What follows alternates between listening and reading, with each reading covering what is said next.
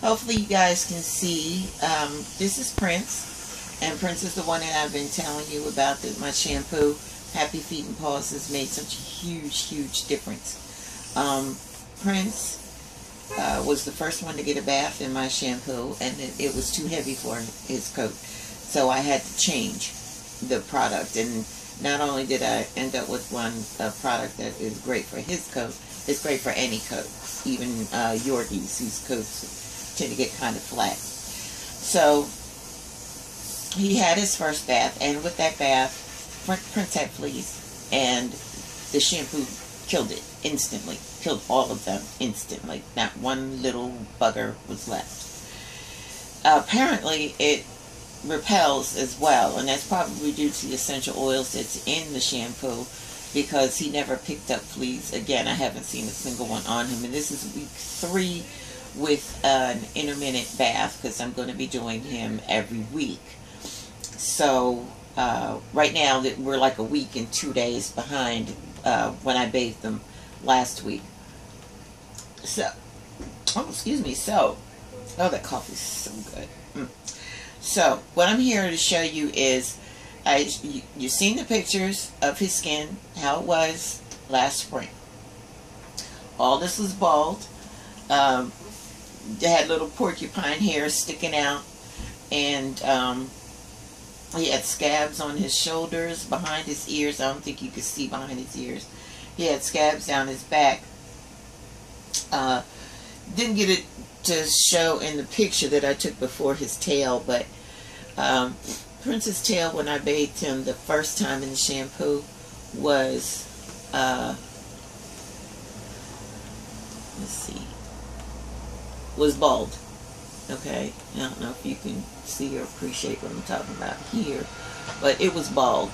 And then last week, when he got his second bath, there was peach fuzz. Okay, so now you see there's more hair. We're beyond peach fuzz stage, and we're at growing hair back stage, back to where it used to be. In the pictures that I showed you before, his dermatitis was all along his back, and you can still see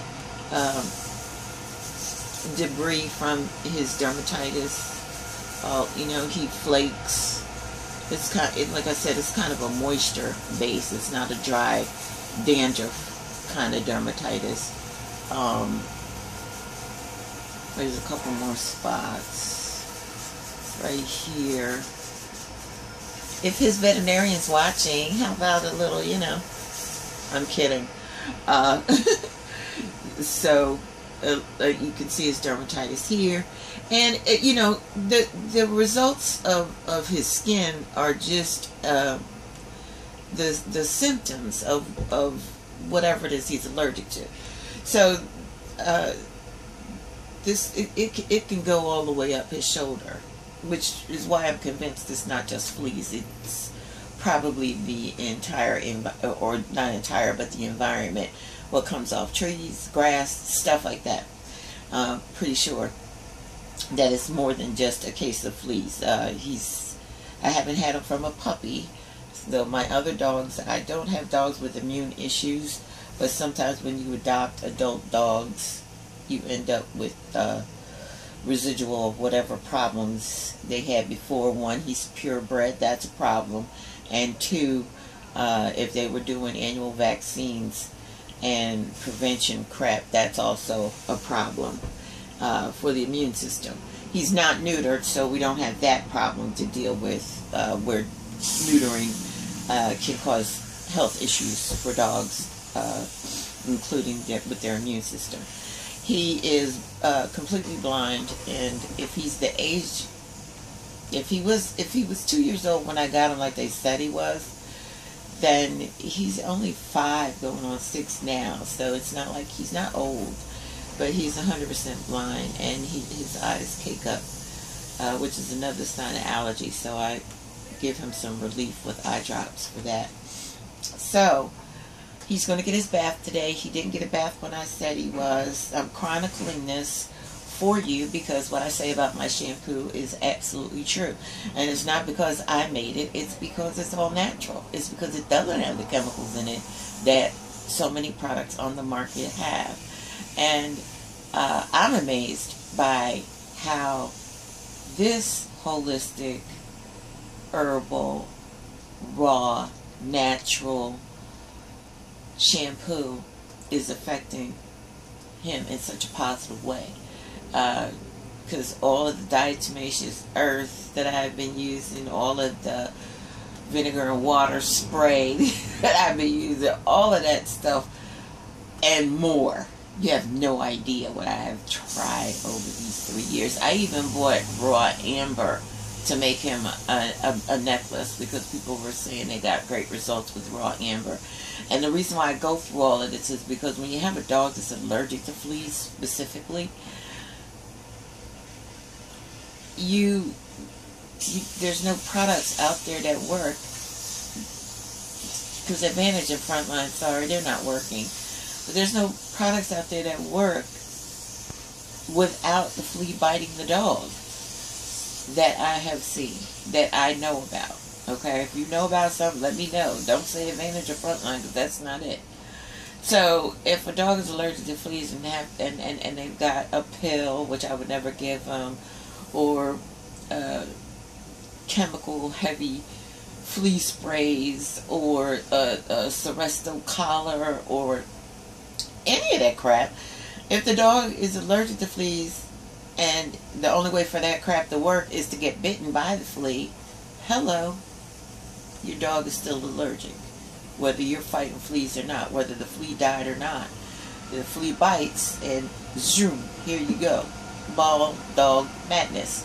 So I have the cure for my prince, and I'm so happy. I'm so happy. He's finally, and we're gonna let all of this grow in. Wait till you see what he looks like when he's all fluffed out. I swear he looks like a daggone teddy bear. And he is so happy and proud, but he can't stand all of this fuss. He's like, I would rather not. And as blind as he is, he will not walk off this table. He's kind of really gotten used to it. But he's going to come to work with me from now on, because blind dogs don't tend to get a whole lot of attention when you have other dogs. The other dogs are always knocking them out the way, or they'd rather just be in a kennel kind of fortress area and not be around the maddening crowd. So this way, me and Prince get to have one-on-one. Because I love me some Prince, and he loves him some Grown Liz, or Mommy, as he calls me. Alright guys, so I will chronicle more. This is just for now, and you will see.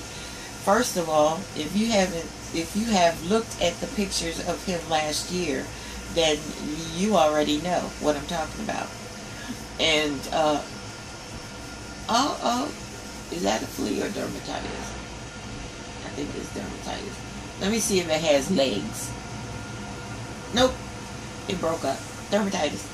Okay, so that's another thing about the shampoo, and I think it's credited to the raw apple cider vinegar. Is it lifts all of this stuff, all this dermatitis debris, including dandruff. Oh my God, that little Yorkie, he had more dandruff than he had hair, and it lifts it. So I don't want you to take my word for it, but I do want you to buy my shampoo. And that's why I'm offering it in the 2-ounce size as a trial for you to check it out for yourself. The people that are buying it have not been disappointed at all. This stuff is awesome. And I'm proud to be the person that made it. Thank you. I'll see you in a bit. Bye.